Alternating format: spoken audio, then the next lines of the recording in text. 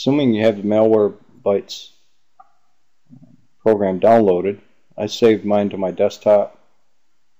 Wherever you saved it, doesn't matter. You're going to double click on the file. Click OK for choose your language. Click OK for English. Click Next.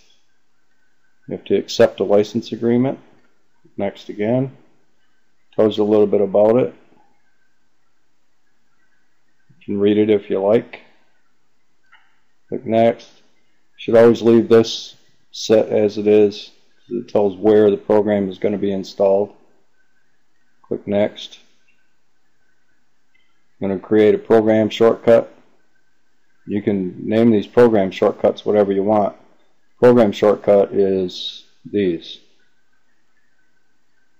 Or you can browse and save it anywhere you want. Or you can tell it not to create a start menu shortcut. Click Next. Create a desktop icon. Create a quick launch icon. Quick launch is down here.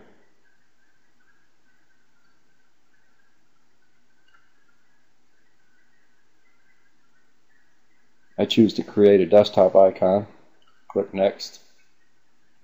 Gives you a summary of your choices. Click Install.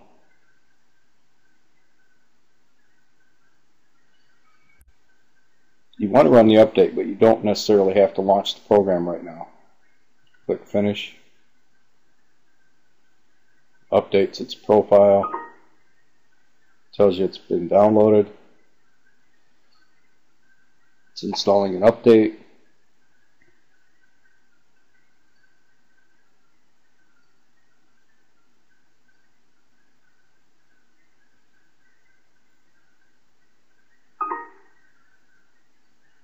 Congratulations.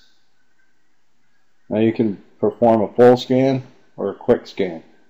I think the first time quick scan's okay. It usually takes anywhere from a half hour to an hour. Perform a full scan. Turn it on when you go to bed, or you go away from the house, or you go to work. And then when you come home, it'll be ready for you. You've got different options. Most of these are for an updated paid version. Of course, you got the updates, quarantine box, logs, the ignore list. Okay, you got different settings. It's best to leave them checked as they are by default. More tools. File Assassin can delete files on your computer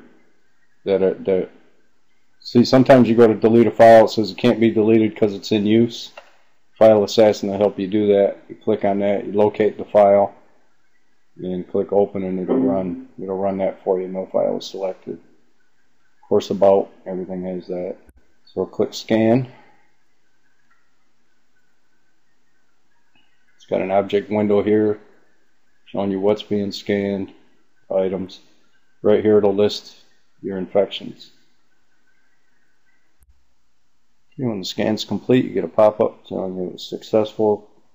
Click Show Results to display all objects found. So there was one object, it only took 7 minutes to do a quick scan. Click on Show Results. Shows you what it found. It's automatically checked. Spread this out if you need to. Tells you where it's located. Down here, everything should be automatically checked. Click on Remove Selected. And once it's done doing that, it'll give you a log file showing you what it did.